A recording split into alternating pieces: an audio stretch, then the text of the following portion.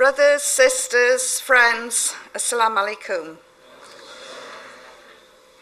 Before I start, I'd like to dedicate today's speech to a group of sisters who I feel are at times neglected, but really need your support, need your du'as, need as much help as you can give them.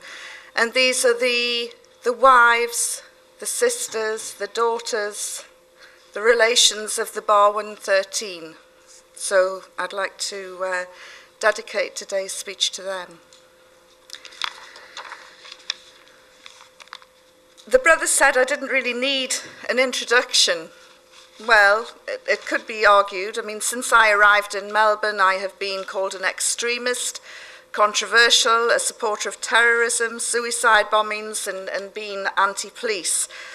None of that is true. I am actually a British journalist who happens to be a Muslim, and I'm also involved in British politics, and I'm a member of the National Council of the Respect Party, which is headed up by a great friend of Muslims across the world, George Galloway.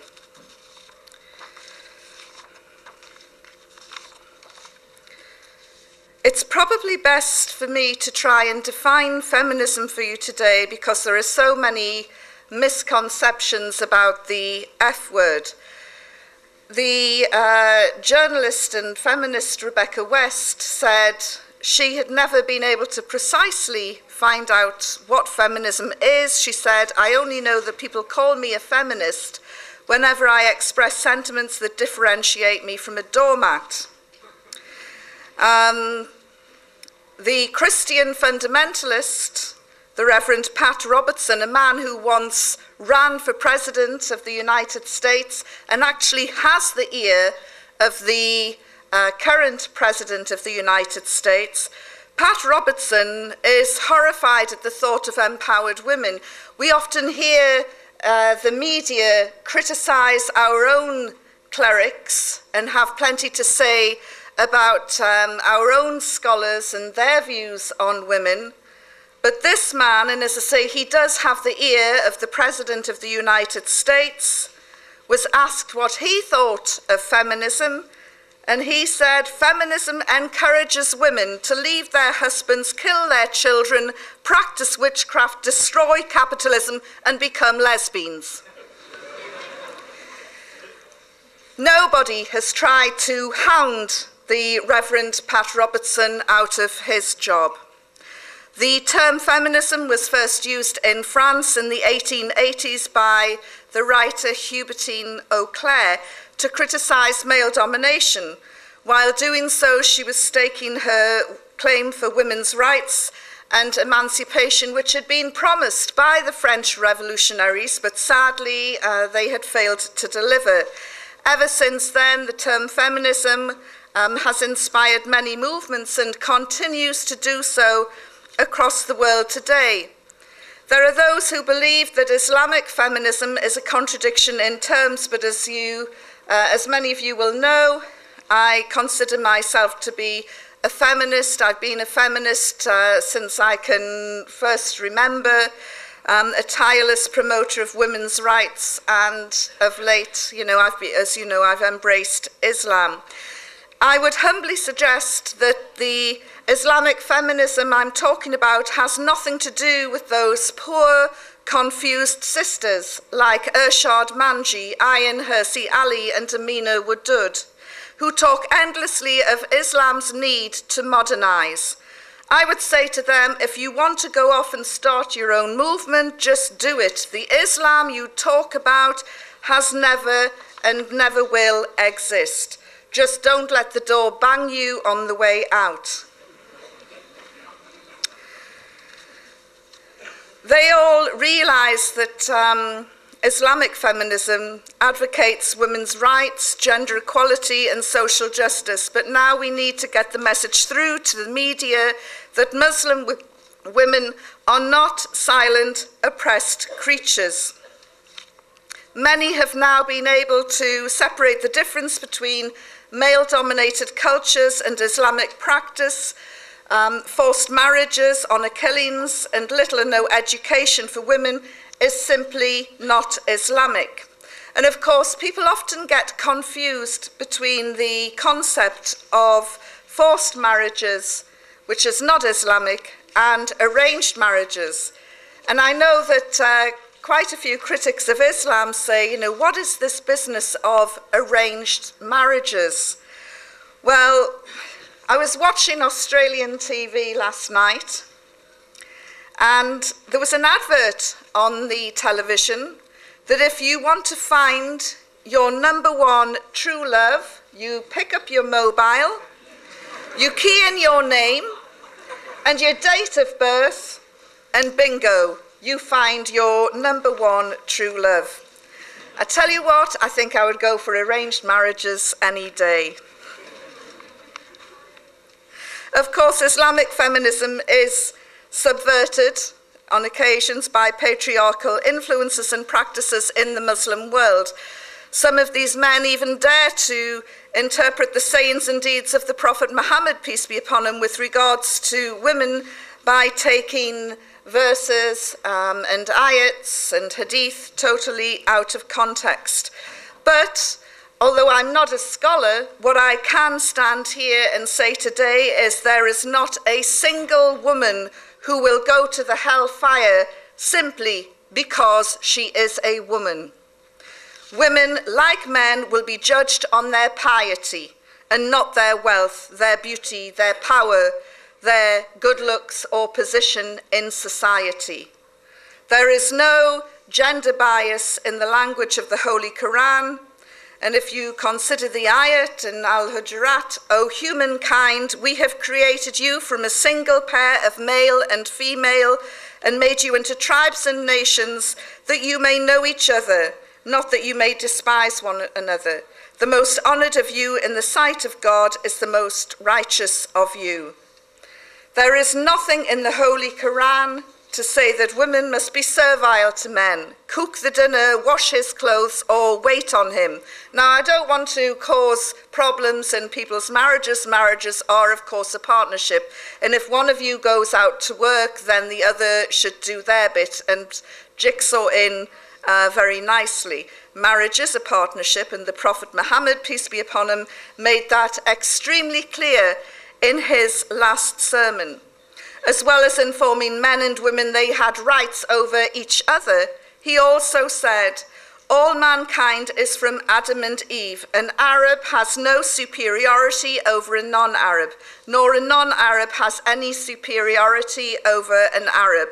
Also, a white has no superiority over a black, nor a black has any superiority over a white, except by piety and good action. Islamic feminism derives its understanding and mandate from the Holy Quran, which offers a blueprint for the rights and justices of women as well as men. As I say, this might come as a shock to some non-Muslims, and to be fair, there has been a great deal of misunderstanding, misrepresentation, and mischief surrounding Islamic feminism. And to be truthful, it's not just the brothers to blame. We must all take part responsibility for allowing outsiders, as well as those in the deen, that women are lesser beings. The Quran states quite clearly that women are equal in spirituality, worth, and education. Our beloved Prophet, peace be upon him, clearly revered and adored women for their strengths and their weaknesses, but he insisted that the most important person in the home, when he was asked, is the mother. Not only did he insist it once, he insisted it 3 times. The first revert to Islam was a woman. The first martyr to Islam was a woman. And the first keeper of the guardian of the first ever Quran in book form was also a sister. Sisters fought alongside the Prophet, peace be upon him, and the companions on the battlefield, as well as tending to the wounded, promoting dawah work, and even sacrificing and offering their children as scholars and martyrs of the future. During the first 3 generations of Islam, the role of women were equal to that of men, and they continued to make a great contribution as scholars right up to the 10th century. And they would teach men as well as women. As a feminist, I was aghast at the rights bestowed on Muslim women 1400 years ago. These are rights which have only come into the gift of Western women in the last century. Inheritance, home ownership, business and trading was inconceivable 100 years ago for our sisters in the West. They couldn't even vote.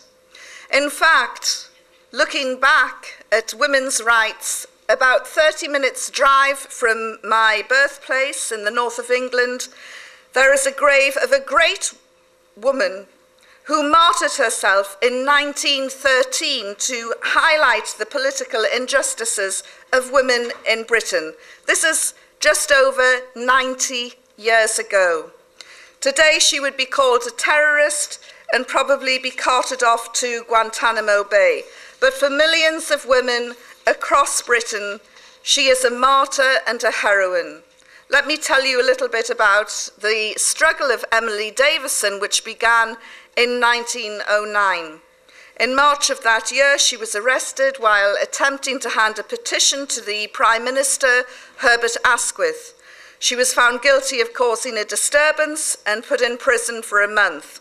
4 months later, she was back in jail again for trying to get into a hall where David Lloyd George, the Chancellor of the Exchequer, was making a speech. She then went on hunger strike, and after 5 days she was released. As a point of interest, she and a lot of the suffragettes went on hunger strike, and they were force-fed by tubes being rammed down their nasal passages. This was a practice considered so brutal and primitive that it was actually banned because of the suffragette movement. And yet that same practice is being employed in Guantanamo Bay, except the tubes are larger and wider. And the doctor, the American butcher in Guantanamo Bay, who oversees the force feeding of the hunger strikers there, was actually given a medal by George Bush's administration to reward him for his work in Guantanamo Bay. The Australian brother Mamdouh Habib has spoken to me graphically about the force-feeding methods. As I say, it's a practice which was outlawed in Britain after the suffragette movements, but it didn't deter Emily Davison at the time, and she received another sentence again for throwing stones at politicians. And a few days after leaving prison for her last sentence, she was back inside again for throwing stones. She would often wrap her stones in a piece of paper, which I think you'll all find interesting, because the stones were wrapped in her favorite words: "Rebellion against tyrants is obedience to God." As I say, she continued in and out of prison, and she realized that the only way that she would have an impact to try and get women the vote was to do some sort of spectacular. And so she increased the scale of her militant acts, but realized that she felt women would not win the vote until the suffragette movement had a martyr. And what she did in June 1913, at the most important horse race of the year, the Derby, she ran out onto the course and attempted to grab the bridle of a horse owned by King George V. She was hit, and the impact fractured her skull, and she died without ever regaining consciousness. It took a full 15 years before all women in Britain got the vote, and that was in 1928. As a point of interest in the Muslim world, Kenyan, Palestinian, Iraqi, and Pakistani women became eligible to vote in the mid to late 40s, followed a decade later by their sisters in Egypt, Tunisia, Mauritius, Malaysia, and Algeria. Swiss and Portuguese women in Europe had to wait until the 1970s for the privilege. So as you see, the battle for equality is nothing new. Feminists re-emerged as a strong force during the 1970s, and as I mentioned the other day, one of the things that they really made an impact in was this disgraceful beauty pageant called the Miss World or the Miss Universe competition, which was all about the sheer exploitation of women's bodies. And we had the competition or the pageant kicked out of Britain, and I thought it had long since disappeared until I switched on Australian TV the other night. I've got to stop watching Australian TV. I tell you, I find it quite shocking. In fact, one thing that made me sigh more than anything else after the so-called liberation of Afghanistan was the emergence of Miss Afghanistan. And there was this poor girl strutting round in a bikini at a beauty competition, and this was hailed as a giant step forward for the liberation of Afghan women. Well, Muslim women and feminist women across the world just sighed in disbelief if this was a sign of a step forward. We felt, if anything, it was a step back. But as I say, feminists re-emerged as a strong force during the 1970s and 1980s across Europe, Asia, and Middle Eastern countries, even though there are some who still believe feminism is purely a Western concept. It is not. But the sad thing about the feminist movement, or the Western feminist movement, was that it was very rigid. And they never took into account the special needs of Muslim women, empowered Muslim women, who found themselves in direct conflict with their faith if they followed Western-style feminism. The term Islamic feminism began to be visible in the 1990s in various global locations, including Iran, where various empowered women emerged as speakers and writers and authors. Saudi Arabia also produced some feminist authors, and some people might be surprised at that. I have visited Saudi a few times, and I am always amazed at the resilience of the Saudi women. Of course, if you read the media, you know, the Saudi women are quiet, hidden behind walled courtyards and never to be seen in public. Of course, this is a popular misconception promoted by Islamophobic media. In fact, during the start of the Second Intifada, a wonderful story was told to me by a sister in Jeddah. She said, we were so angry and we wanted to show our solidarity with our sisters in Palestine. We started an impromptu demonstration outside the local masjid after Friday prayers. Of course, such spontaneous action is frowned upon in Saudi, and the police were called and they moved in on these sisters who were demonstrating. And as they got closer, the so-called ringleader of the sisters moved forward and said to the policeman, "Don't you dare touch us. We are Saudi women and you're not allowed to lay one finger on us." And the policeman looked and he retreated back, and they went away and were wondering how they could solve this dilemma, because these women were demonstrating, and demonstrations, as I say, were not allowed in Saudi Arabia. In the end, the police returned and arrested all their husbands and fathers instead.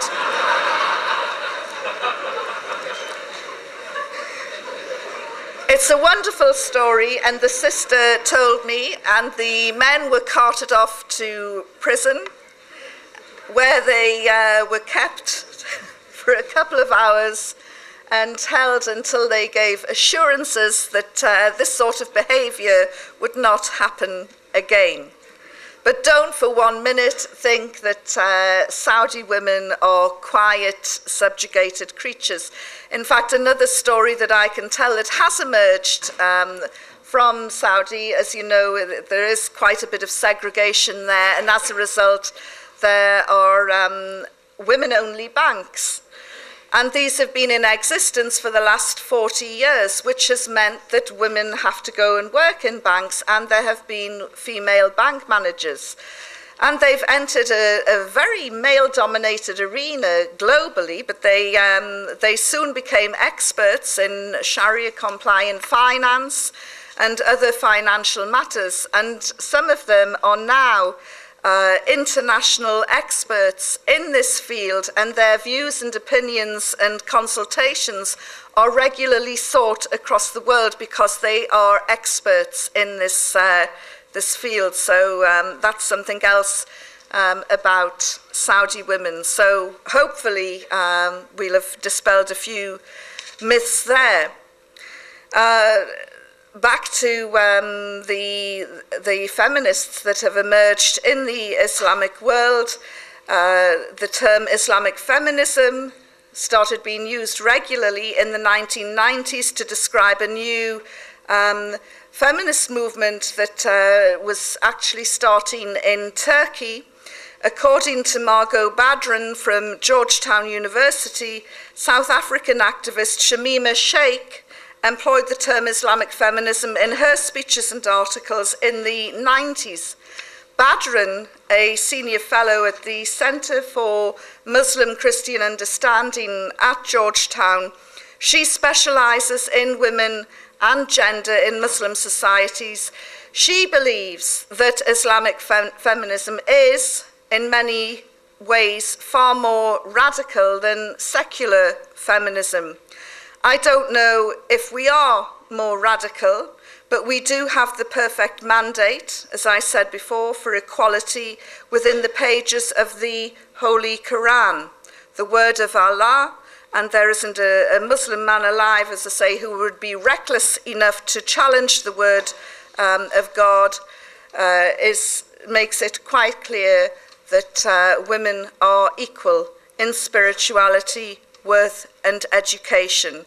And the Surah 9, verse 71 of the Quran states that the believers, male and females, are protectors of one another.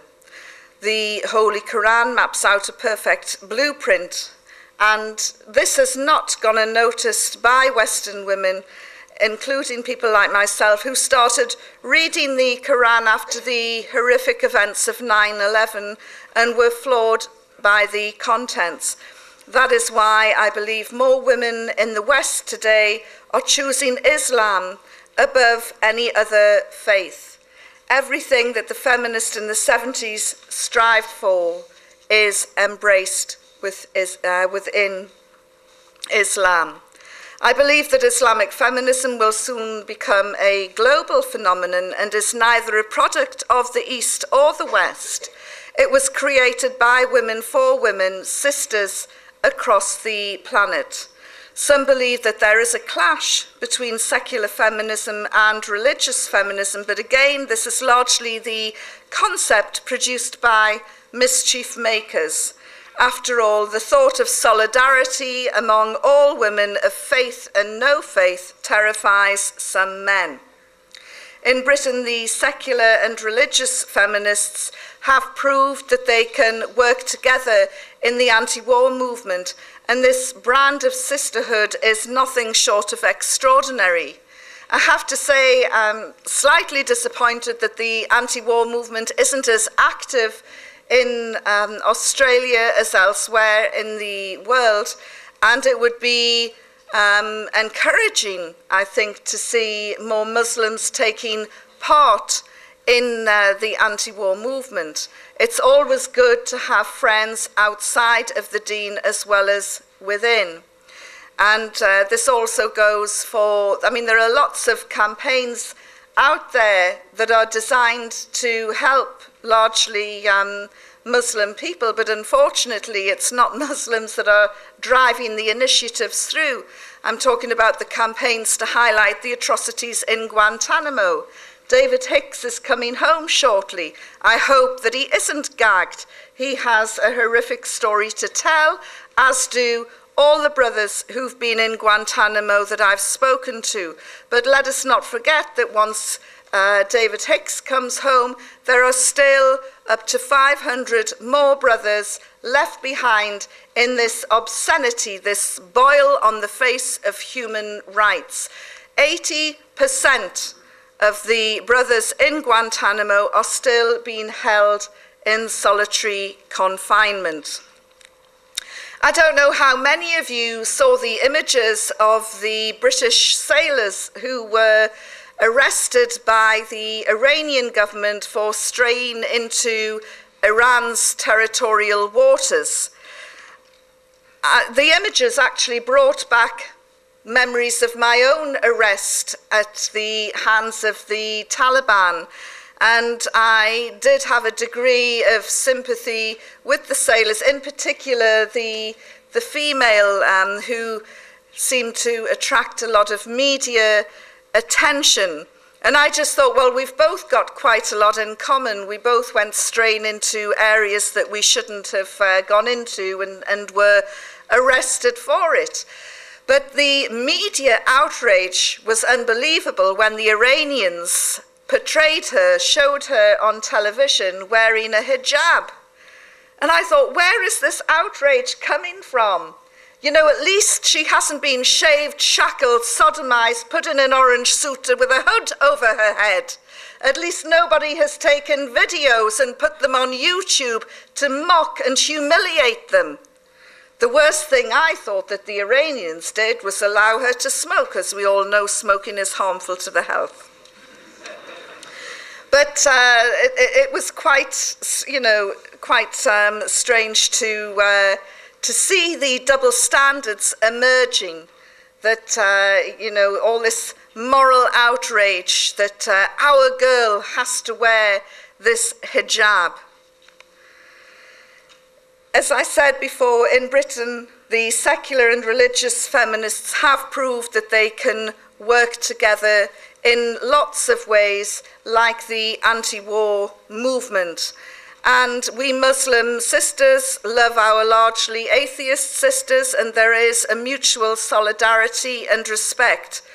While we don't want to become secular and they've shown no inclination to embrace Islam, there is a love and understanding that makes the bond special. And I know, for instance, if Tony Blair ever tried to rip the hijab off the heads of French schoolgirls in the same way that Chirac did in France, I know our secular sisters would march alongside us in protest.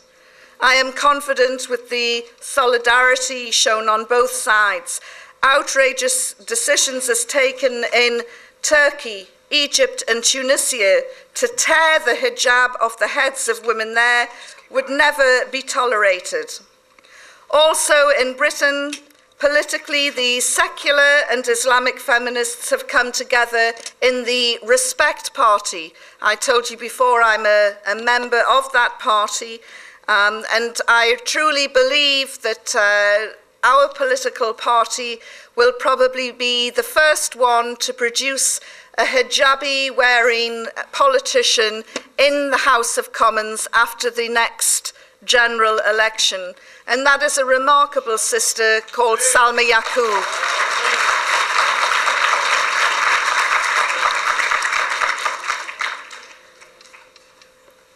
There are only 2 million Muslims in Britain, which accounts for about 8% in total. But we are making our voices heard. We are voting in a smart way. We are now becoming quite a power to contend, and there are political parties who are trying to win the Muslim vote. Today there was an article from Natasha Stott-Despoja, the Australian Democrat spokesperson on foreign affairs. She wrote a very good piece, I felt, in the Age about the situation in Guantanamo Bay. I hope that those of you who read the article send her messages of encouragement, and other politicians like her who can actually make a difference. And I also hope that you can send a strong message out to the opposition leader who is using the macho bullying politics he's used them to attack me, and I hope that it's made quite clear to him that you won't tolerate that sort of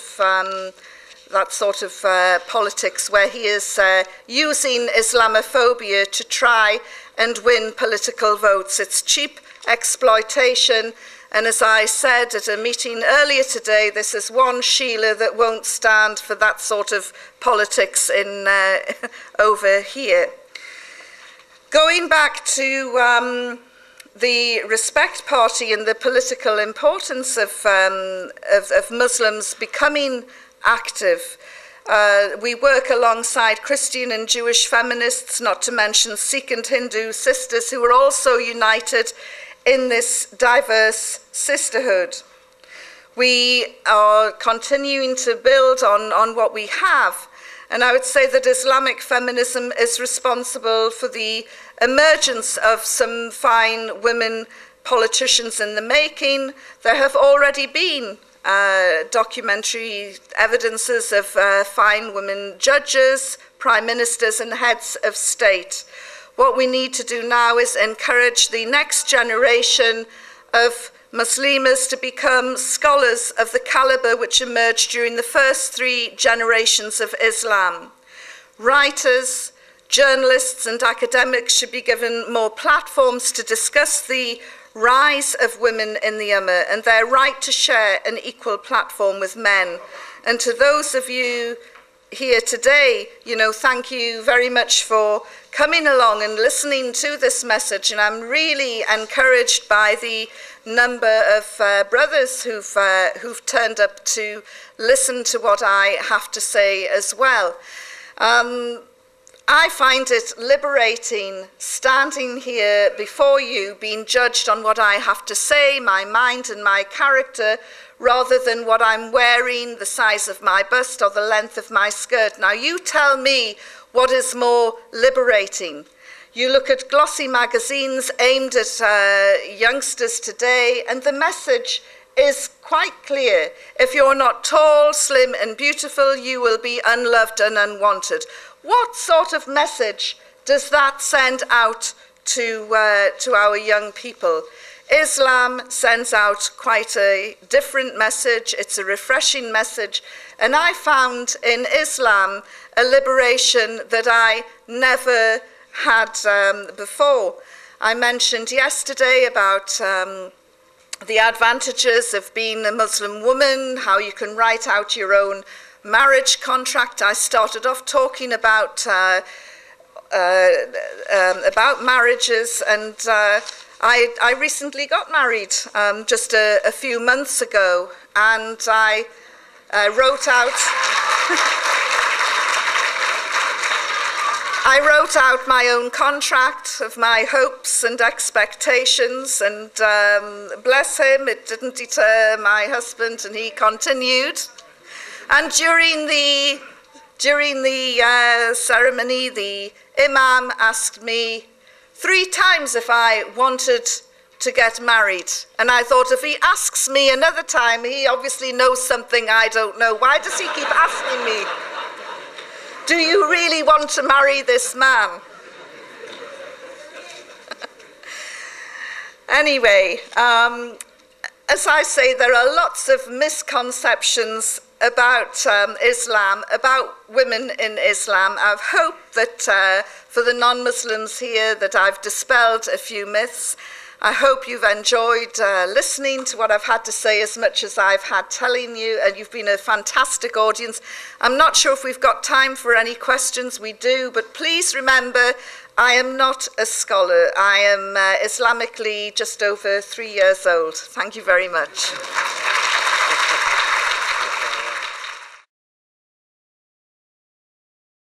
The question is, how relevant is the claim that the West will be flooded with Muslim children due to their high birth rate? Now, I don't think Muslim children do have a birth rate as far as I know, so I'm assuming that the question is in relation to the parents of those children. Well, I did read somewhere that in about 30 years' time, the majority of the population of Germany will be Muslims, alhamdulillah.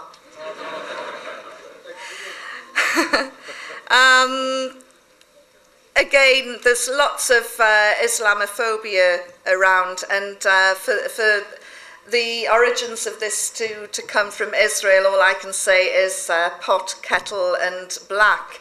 You know, the amount of Jewish people who've been really harried into going to live in Israel is quite extraordinary. And in fact, a large number of Yemeni Jews who moved to Israel decades ago have now expressed a desire to return home.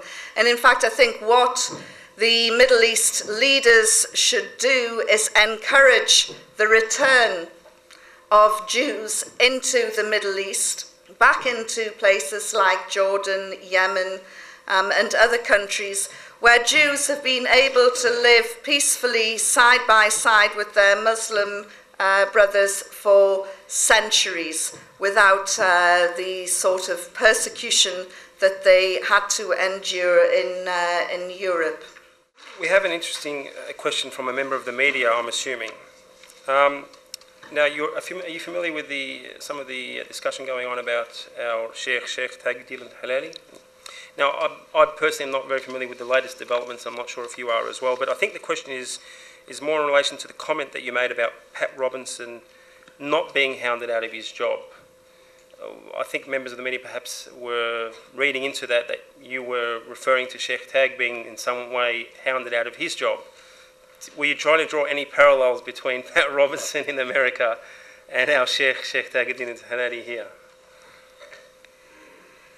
I actually met the Sheikh during one of my earlier visits to Australia, and it was before I wore the hijab, and I can only speak personally. I found him to be utterly charming and supportive and very encouraging of my journey to Islam. He certainly didn't describe me as a piece of meat, and I think it's unfortunate that Sheikh Taj has been not so much as misquoted, but perhaps mistranslated. And I don't know the circumstances of his demise as the Grand Mufti of Australia. I would hate to think that he has been undermined and removed from this position by brothers who are too weak to stand up to government pressure. These are difficult times for all Muslims, and all I would say to Muslims in here today, which is the same as what I say to Muslims around the world, is the great do not seem that great when you stand up. You know, get up off your knees and stand up. Don't run, because those enemies of ours will chase you. There's nowhere to hide. You have to stand your ground. You have to look your enemy in the eye, and you can't do it when they have you on your knees. The question reads, how would you like to be a Muslim woman, being one of 4 wives, living in some faraway town in Afghanistan, where your husband believes you should just stay at home, and when he gets sick of you, just throws you out and gets another wife? Well, this was actually a practice stamped out by the Taliban. And I have to tell you, I've visited Afghanistan several times, and the prison where I was held, the last time I was there, was jammed, packed with young girls aged 12 to 16 whose only crime is that they had run away from home because they didn't want to be sold off as child brides to men 2 or 3 times their age. As I say, this was a practice that the Taliban did stamp out. As for polygamy, well, I know that there are polygamous marriages across the Muslim and the non-Muslim world. It's a personal choice. It's not something that I would personally go for, and therefore, before I married my husband, if I did have any offers to be a second or a third or fourth wife, the answer would have been no. However, saying that, there are women who do find that arrangement acceptable. It's up to them. The whole reason that polygamy was around, my understanding is that there were, in the early days, no social welfare systems in place, and if a woman's husband was killed through plague, pestilence, or war, she was basically left high and dry, where the polygamy system did enable her to go and marry and be protected and looked after. As I say, in today's modern world, it's down to choice. I know it works for some women and not for others. Last question, I think, and this is something you touched on yesterday. The question is, how would you respond to the allegation of Stockholm Syndrome? And I'm assuming the question is in relation to yourself, that you're suffering, and you have been suffering from a very prolonged bout of Stockholm Syndrome, sister. Well, I would imagine my captors are probably still being counselled from the experience. I was terrified when I was captured by the Taliban. I had bought into the propaganda that this was the most evil, brutal regime in the world. So when they showed me kindness, I thought, what are they up to? I wasn't going to have any of this. And so I decided they're going to kill me anyway, and on the grounds you don't kiss the hand that slaps you, I decided to become the prisoner from hell. I went on hunger strike, I threw things at them, I spat at them, I swore at them, I cursed them. They must have dreaded coming in to see me. In fact, every prejudice that they ever held about Western women, I probably reinforced tenfold. And while there were other Westerners held in Afghanistan at the time, including the wonderful Australian woman Diana Thomas, they released me after 10 days. And I really don't know who was happier to see me go across that border back into Pakistan, the Taliban or myself. And to suffer from Stockholm Syndrome, you have to bond with your captors. As you've just heard, there was absolutely no bonding at all. But I will say this, as I walked across no man's land back into Pakistan, I suddenly realized that the men who had held me hadn't been playing games, had in fact been honourable, respectful and decent, which often prompts me to say to people, thank Allah, I was captured by the most evil, brutal regime in the world and not by the Americans.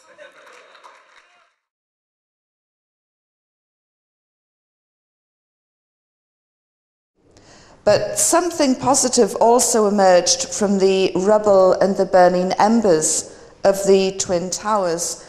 Curious Westerners like me descended on bookshops and began buying the Quran and Islamic literature.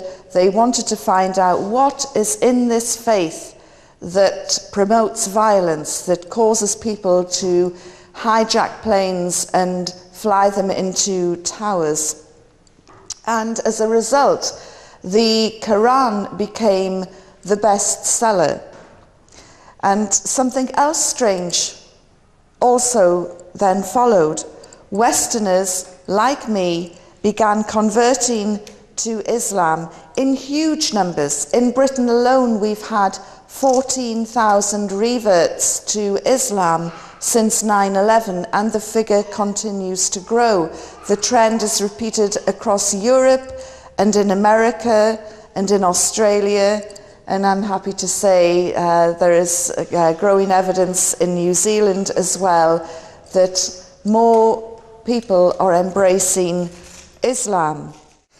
And when the Quran was first developed as a book after 23 years of the message coming through, at that period of time, Christians were meeting at a conference in Paris to decide if women had souls. Not if they were equal, but if they had souls, if they were really human beings. So, you know, Islam, right from day one, was groundbreaking for women. And yet still, women in the West look upon conversions like mine and yours as a complete catastrophe. And what I would say to them is, please start reading the Quran. Don't worry, I'm not Islam's answer to Billy Graham. I'm not out to convert people. But what I would like to do is rip away that veil that those women and men wear, that is a veil of prejudice and bigotry towards Muslim women and towards Islam in general. And then I thought, oh, I've been caught. So I took my camera off and I handed it to him, and then I closed my eyes waiting to be shot in the head. And when I opened my eyes after a few seconds, he'd gone. He'd gone over to the man who hired the donkeys. He wanted to know who is in charge of this woman. And then he would get to the bottom of the camera. I was delighted. I thought, I can get away. He still doesn't realize that there's a Westerner under the burqa. And I turned and went to attach myself to another group to follow them over the border. And he asked me to write down my personal details and telephone contacts to prove that I was a journalist. After I had done that, he said, we are about to eat. You must have something to eat. And I said, well, that's very kind, but I need to use the telephone first. And he said, no, you can't use the phone. So I said, in that case, I won't eat either as a guest or a prisoner of the Taliban until I can use the phone. And what started then was the war of attrition, which was to last 10 days. Now, you would think that the most evil, brutal regime in the world couldn't care less if one of their prisoners had gone on hunger strike. But these men were very, very upset.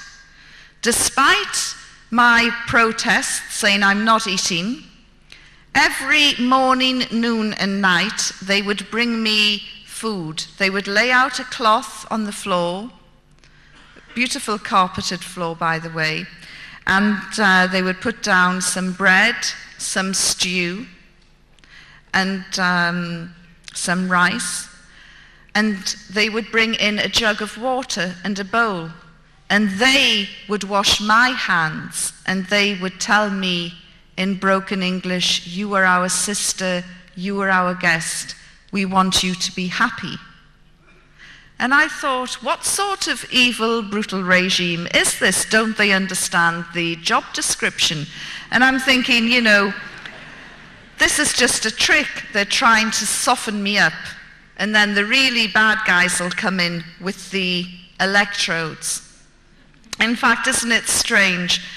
Everything that I thought would have happened to me under this so-called savage primitive regime happened to prisoners in Abu Ghraib, in Guantanamo Bay, and other US holding facilities, which always prompts me to say, thank God I was captured by the most evil, brutal regime in the world and not by the Americans.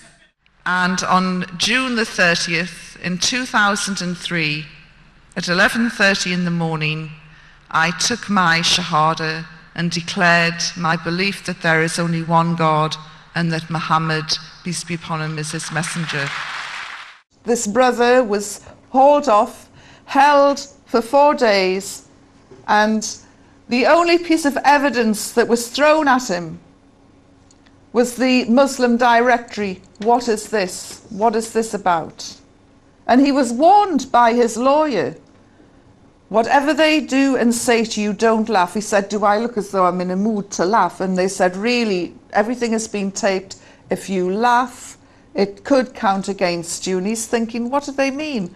And he said his first reaction when they threw down the yellow pages was to burst out laughing, because it was nothing more than a directory, but it was a Muslim directory. And the media is as much to blame. We've had hysterical headlines about Al-Qaeda cells in Scotland ready to blow up the New Year celebrations, and about 9-10 Algerian brothers were rounded up, and this was really scary headlines. Then a few days later, they were all given the bail that a common shoplifter would get, and they all had their passports returned. And then a few weeks after that, all the charges were dropped. There was no truth in the story at all. But the headlines remained in people's memories, and not even a paragraph to say it was all a load of rubbish and they've all been freed. America, the greatest superpower in the world. In the 1920s, it wanted to ban alcohol, and it brought in prohibition. The greatest superpower in the world, the biggest army, the most powerful, the most money, and it wanted its people to stop drinking. And it couldn't. It couldn't control its own people. Then they look at Islam. And I'm looking around here, and I'd like to bet that there isn't a single person in here who drinks. Why? Not because somebody's put a gun to your head and said you can't drink. Not because somebody said that if you take a drink you'll be fined $50. You do it out of the fear of Allah, out of your faith, your religion. And this terrifies the Americans. Well, what I would like to know is, if America is such a peaceful nation, why has it been at war every single year for the last 50 years, trying to civilize countries and bring democracy across the globe? During this dark period of history, more than 20 countries have been bombed by America, starting in 1945, China, then Korea, Guatemala, Indonesia, Cuba, Belgian Congo, Dominican Republic, Peru, Laos, Vietnam, Cambodia, Lebanon, Libya, El Salvador.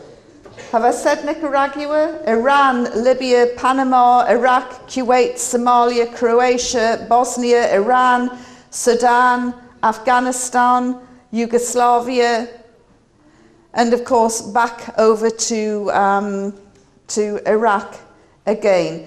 And that list doesn't include the sort of military recklessness which is becoming common in the United States, like in Italy in 1998, when 200 people were killed by a US warplane as they travelled in a cable car. Or in China in 2001, when a Chinese military pilot was killed by a spy plane collision.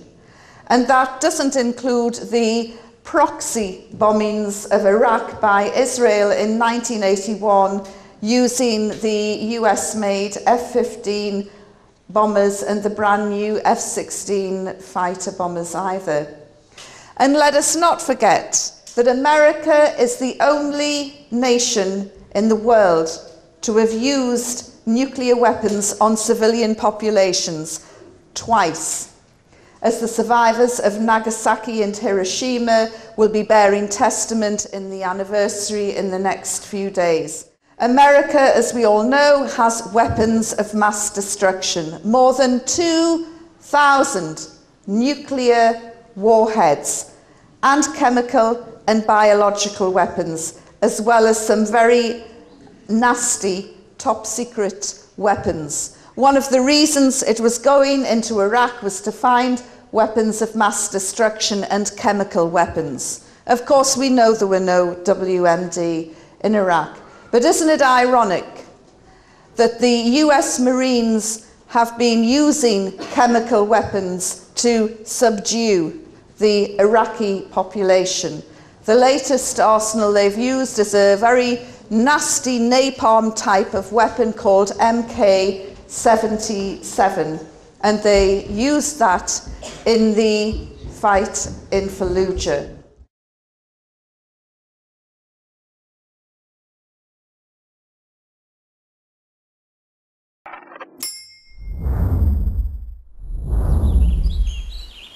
One Islam Productions, an Islamic film studio established in Australia, is dedicated to producing films for all Muslims. Just some of the films by One Islam Productions: children's programs, Islam for Me, We Remember Allah, Storytime, and more. Educational films, Pray as You Have Seen Me Pray, Words, Ramadan, Renewal of Faith. Documentaries. We at One Islam Productions believe that Islam is precious and deserves to be presented in only the highest quality. Visit us at www.oneislam.net for more information. One Islam Productions, a film production company run by Muslims for Muslims.